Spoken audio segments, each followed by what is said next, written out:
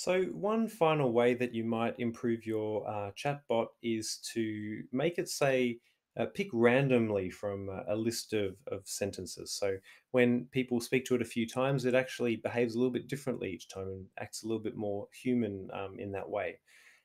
So, the first thing to do is we're going to make a list of possible things that our chatbot might say. So, if I go into variables here, and I go down and say make a list, and I'm just going to call it phrases. Um, and here it is. Again, I can click on the plus here, and the phrases might be, um, "Hey, uh, looking good, looking good." We could say that, or "I'm so upset today," or "Nice weather." So now we have three. And I can go over here and hide that list next to where it says phrases there. And I'll get rid of that too. And now, how do we make the chatbot say something random out of those? So if I go back to looks and take a say hello for 2 seconds, I'll just check that works. Hello, great. But I don't want it to say hello. I want it to say something out of that list. Um, so if I go down back to variables again,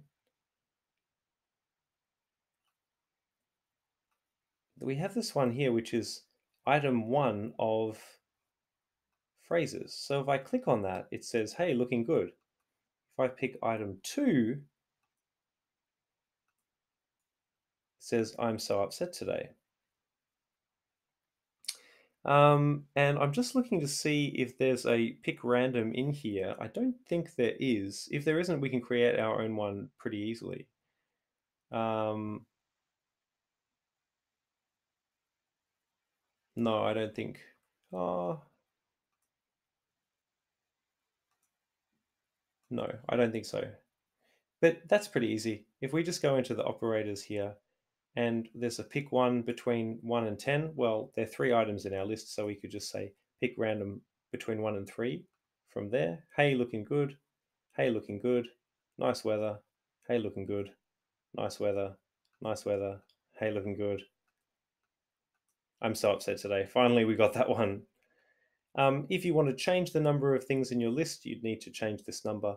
Although a really simple way that you could get around that would be you could actually, there's one here called length of phrases, and you want to pick randomly between the first one and the last one would be the same as the length of the list. So if there were three things in the list, the length would be three, and item three would be the biggest one. So you can just put that one in there. And we can put that in there, and every time we hit the button, it says something random. Hopefully that'll help you with your program. Good luck taking all of these things and putting it together in some really clever way. Hopefully, you can give your chatbot a lot of personality.